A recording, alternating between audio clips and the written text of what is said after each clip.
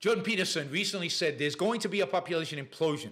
We will never get over 9 billion people because educated women have too few kids. Too few kids by whose standard? I mean, he's such a collectivist sometimes. He claims to be a defender of individualism, but he's such a collectivist sometimes. By whose standards too few? The only person who can decide whether a woman is having too few or too many kids or just the right number is her and maybe her husband.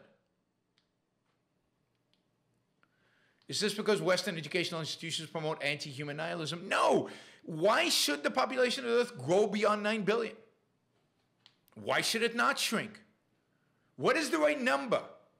Should it always grow? By what standard?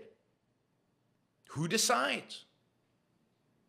Now, I think generally, if we were less nihilistic, if we were more optimistic about the future, I think people would have more kids.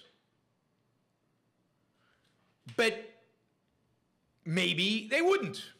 And that would be good too. The point is that the only people who have a right to decide how many kids they have, and the only people who should worry about how many kids they have, are the people having the kids. Yaron Hazoni in the debate also said, ooh, if you don't worry about how many kids you have, then you're irresponsible. Who? Why? I mean, I agree to an extent that I think having few kids is a sign of pessimism, of not believing in the future, I think. So let's change the culture and let's see how many kids people have. But however many kids they have. And it's fantastic because only they can decide. Again, values are personal. There's no such thing as collective values. There's no such thing as Jewish values. There's no such thing as Russian values. There's no such thing as American values as an abstraction divorced from everything else. America doesn't have values. Americans have values. And the American state has a value, and the value is freedom, individual rights. That's it. But that's only because it goes back to the individual. The whole point of individual rights is to leave values to the individual. So the American government should never subsidize kids or not subsidize kids. That's why it should never have a position on abortion, one way or the other. Government should have no view of abortion. You don't like abortion? Don't have one.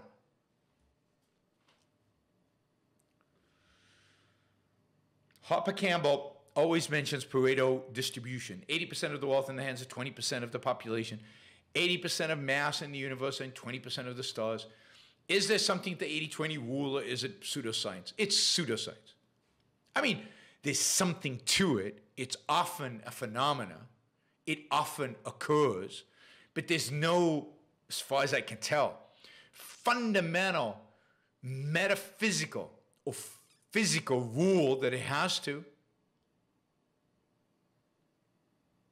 It doesn't have to. And who says it's 80-20? Maybe it's 90-10. Maybe it's 73-27. And that's not Pareto optimum, well, Pareto distribution. Yeah, it's pseudoscience. It's just made up stuff that he comes up with.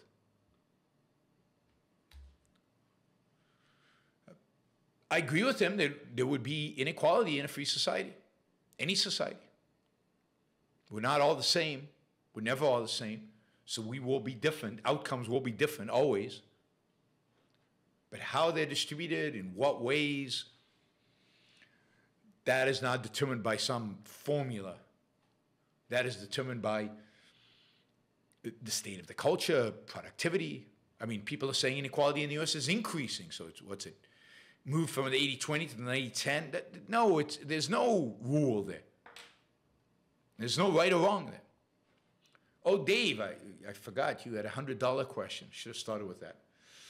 Dave says the left is collectivist because they think everything is engineered.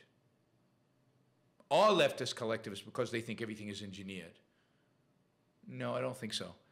Crime, poverty, wealth are all structures applying pressure on different segments of the masses. The concept of individuals acting autonomously doesn't register to most intellectuals possible.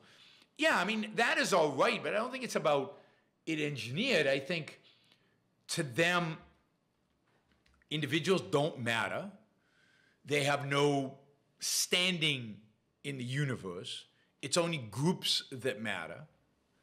And then it's what those groups do or don't do. And since groups are mindless, groups can't make decisions because there is no collective consciousness.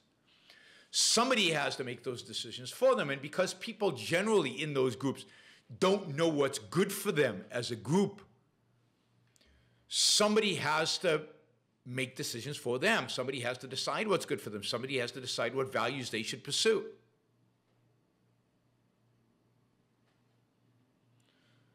So it's their job to do it.